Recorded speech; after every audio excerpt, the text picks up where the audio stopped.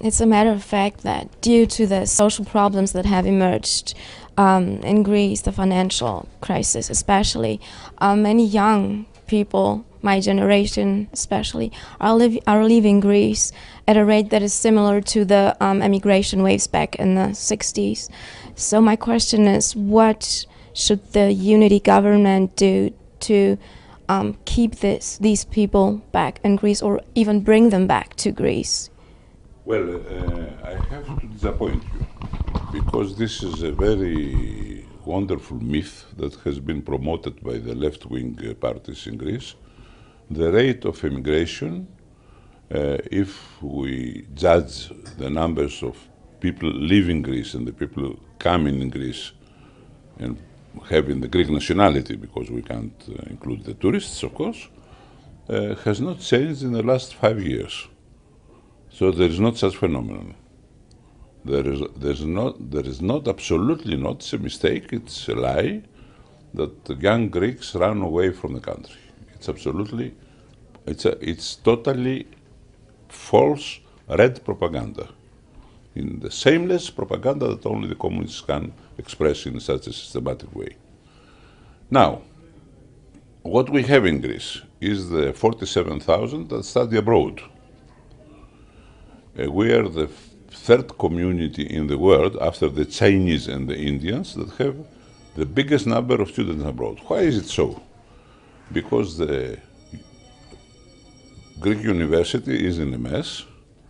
It has been totally destroyed by totalitarian minorities, extreme leftists, who occupy actually the Greek university militarily and don't allow other opinions to be expressed freely, treat badly their professors and their fellow students. It's a terrorist situation. I cannot speak in the Greek university like I speak to you today. It's impossible. And many people like me, and like me. I read in some newspaper that in a Belgian university there was a pedophile congress where the pedophiles came and expressed their point of view. I find it's monstrous. But it shows what academic asylum means. It means that anybody can say anything without a consequence whatever. The Greek university is the university in the 21st century, where you are not a Leninist or some kind of Leninist, you cannot express yourselves. So this destroyed the Greek university, and there is a runaway of Greek brains, Greek talents, Greek youth, because they can't study in the country. I don't mean that everybody has to study in the country, stay in the country all his life and not try other experiences and so on. But we have people that cannot study in the country because they cannot afford the situation in the Greek universities. It's a major political, social and cultural problem. The liberation of the Greek university from the forces of red totalitarianism. Okay, welcome back. With the recent events of the Arab Spring, we saw the youth play a key role within the Arab Spring. As we see in Greece, a current crisis and kind of separation between generation gaps, how would you advise the youth to address themselves, to have their voices heard? I think there are two distinctions to make. There are three distinctions to make between the situation in Greece and the situation in the different Arab countries, where we noticed the phenomenon called the Arab Spring. First of all, was that these countries had authoritarian regimes. This is not the case of Greece.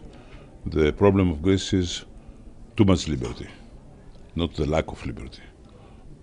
I don't advocate less liberty, I advocate more discipline.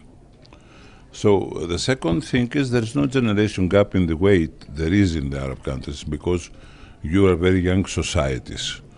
The majority of the population in most Arab countries is young because the rate of growth of the population is so high. In Greece, for several years, for several decades, we have a low of growth of the population that is inferior to 1.5%, which is less than the reproductive rate of growth. That means that the Greek population is aging. 1/5 of the population in most Arab countries is below 16. 1/5 of the population in Greece is over 65. So it's exactly the contrary problem we have in Greece from the one you have in the Arab countries, how to have a younger population. And the third thing is that although there is a problem in the conditions of life and the level of life and the employment in Greece, it cannot be compared with the existing situation in the Arab countries, especially with the situation such as in Egypt, for instance. It can't be compared in any way. Greece, with all its problems, is still the 27th strongest economy in the world.